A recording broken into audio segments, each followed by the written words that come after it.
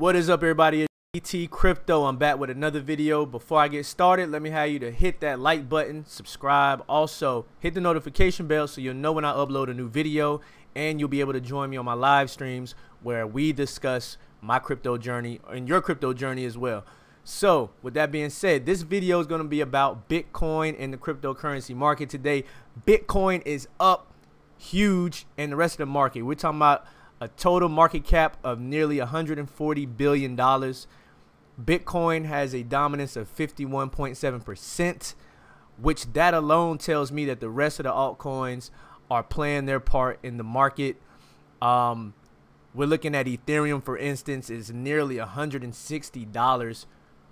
Bitcoin has now crossed $4,000. I think it went as high as $4,139 today.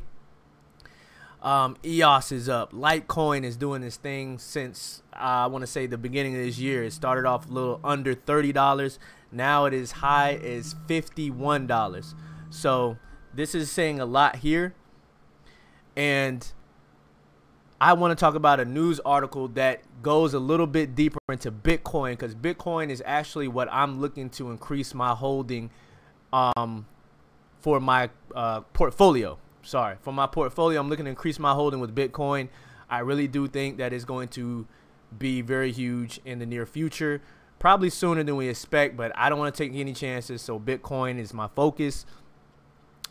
This article by CCN is titled "Bitcoin Price Rips Past $4,100. The Crypto Market Cap Hits $139 Billion." So let's get into it here, folks. It reads, the Bitcoin price broke higher on Saturday, ripping past the psychological resistance at 4,000 and briefly stretching above 4,100. So the flagship cryptocurrency has been hovering in the low 3,900s for most of the week after touching $4,000 on February 18. Trading volume had begun to decline, leading some analysts to question whether the market was going to consolidate before making another push higher. And they have a little chart here from Bitstamp, and you see the peak of this bull run here today. Actually peaked above $4,130. So $4,130 looks like it peaked at, and now it's settled here. And you see this line where after the smoke has cleared and everyone has, or some people have pulled back to take profits, is right above $4,000. So let's continue on. It says, however, overall cryptocurrency market trading volume spiked back towards 27 billion on Saturday, enabling Bitcoin price to launch as high as $4,137 on Bitstamp before settling back down to a present value of $4,090. Other top assets saw comparable gains, enabling the cryptocurrency market cap to climb above $139 billion. This is the last. All right, so this last paragraph is really what resonated with me, y'all. So it reads, assuming Bitcoin can hold above $4,000, the next important push would be towards $5,000, where the coin would face both psychological and technical resistance.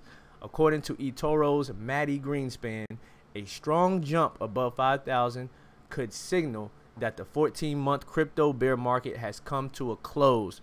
So that is what I'm looking for now. I am now looking for the $5,000 mark for Bitcoin to hit.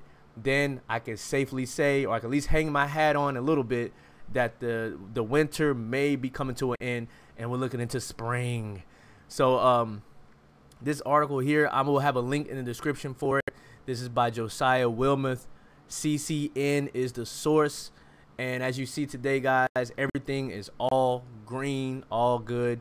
Bitcoin is up more than 3% today. Rest of the market is doing well too. So that's all I had to share, guys. Do you think Bitcoin will soon be out of the crypto winter, or do you think the cryptocurrency market is done with the bear market pretty soon? Do you believe that? Drop that in the comment section, please. Hit the notification bell so you'll know when I upload a new video. Till next time, it's DT Crypto. I'm out.